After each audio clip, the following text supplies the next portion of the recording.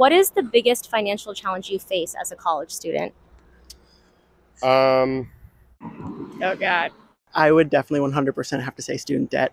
Dealing with the tuition. I mean, I feel like the tuition is increasing while the campus itself hasn't seen much change.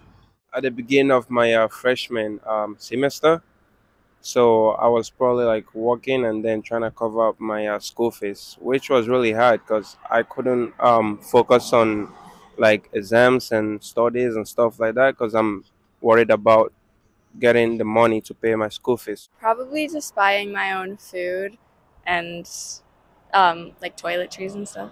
I don't really have all that much time to go out and like work a job after class every day. So I just don't have that much like spending money.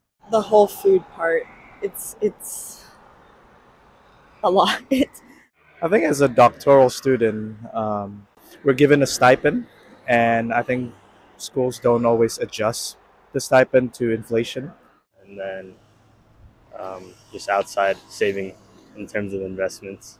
Now I'm going to have to deal with like the student debt of coming to 20, 30, 40 years down the line since, this school is expensive and they didn't give me much financial aid.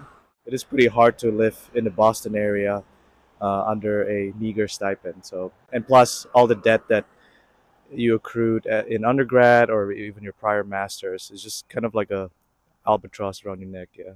But I got through it because I got more financial aid and then get more student loan, and that was really helpful.